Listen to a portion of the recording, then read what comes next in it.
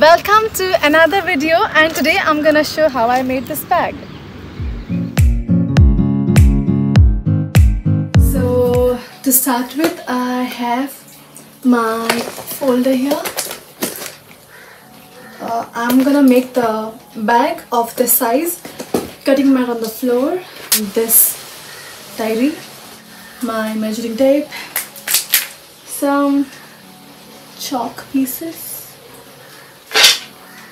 This is a great help.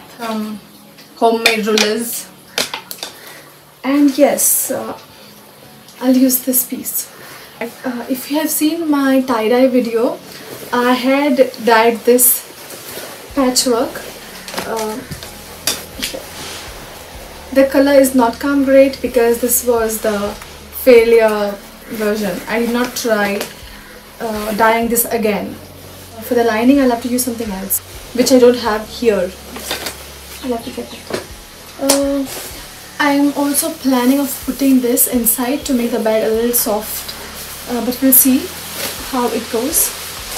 Also, I want to make this bag water resistant. The packaging bag that came with my cutting mat, and I had to tear it to take out the mat. So here it is, all torn off. So I'm gonna cut this and use it. Sketching and measuring.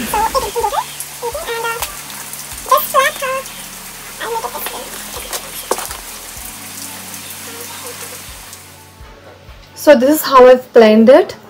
The bag here, and here you have a flap with burlap and two handles. Okay, one from the front, one from the back. But the pattern might change as we go about it. Here's a shirt that I'm gonna use as a lining. So we have the plastic, the lining, the sponge, and the jeans. Here's the right order.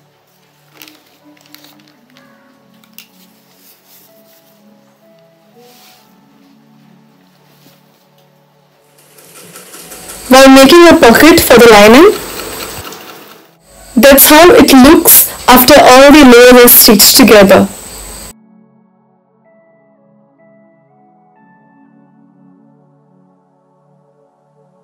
I had a kid's trousers, and I thought of making the borders using the trousers.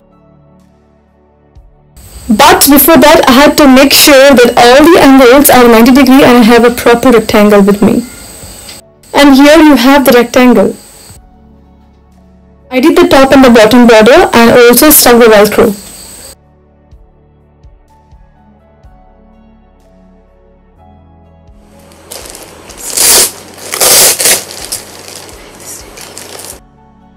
I did the borders and now the final stitching is left. Did you note how much the velcro makes noise? Well, I realized it later on, and I trimmed that velcro a little, which you will see in the last clip. Here's a denim belt which I'm going to use as handles for this bag.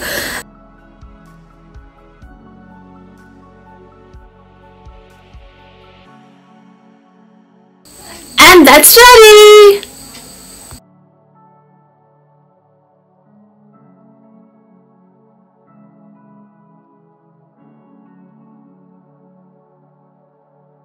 Showing off my tiger nail, I trimmed the velcro a little and I'm very happy with the results. This is a normal folder size and it fits in perfectly. Also, you can accommodate more books, stationery, pouch, etc. and it's really convenient to travel also.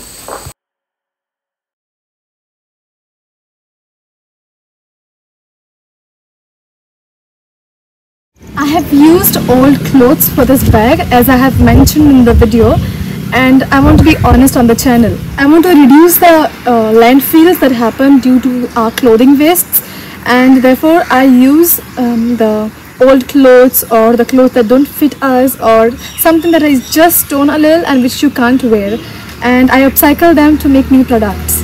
You might think that I'm making a lot of profit as I'm upcycling, but the story may not be that way, as there is a lot of process that goes into upcycling. I have to collect, I have to segregate and keep them according to the colors, then I have to search according to the project that I'm making, then undo the stitches, then to create a patchwork, and then make a new product. So it's a very long process. If you like the video, please like, share, subscribe to my channel to see more videos. Comment down, and see you in the next video. Take care. Bye. Mogasan.